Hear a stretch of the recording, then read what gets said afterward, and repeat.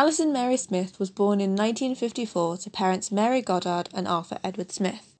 Her father was a British conservation pioneer, a passion that may have sparked Alison Smith's own biological research. After growing up in Lincolnshire, Smith was educated at the University of Cambridge, where she was awarded a PhD in 1978 for research into the effect of having no oxygen, anaerobiosis, on plant metabolism. She is a strategic programme leader at the John Innes Centre in Norwich and an honorary professor at the University of East Anglia. Smith's PhD was about how plants react when they don't have any oxygen. We know that plants photosynthesize in the day, but they also respire at night. This means it makes energy and sugars in the day, using carbon dioxide and water, and makes energy at night, using oxygen and the sugars made in the day. We as humans only respire. Most of the food we eat gets broken down into sugars and we breathe in oxygen. When we go to sleep, our cells still respire like normal because, unlike photosynthesis, respiration doesn't require sunlight to produce energy. However, we know plants photosynthesize in the day and respire at night.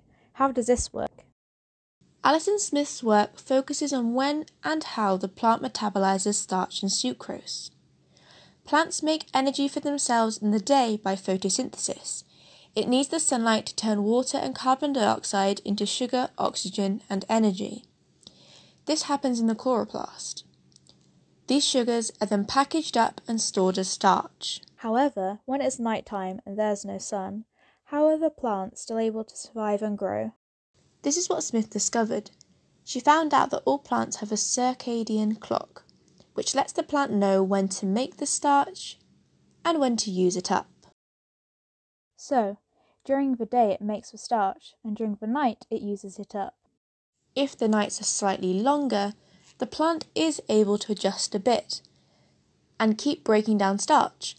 But if the days are longer than normal, the plants cannot adjust, sometimes breaking down starch reserves while the sun's still out.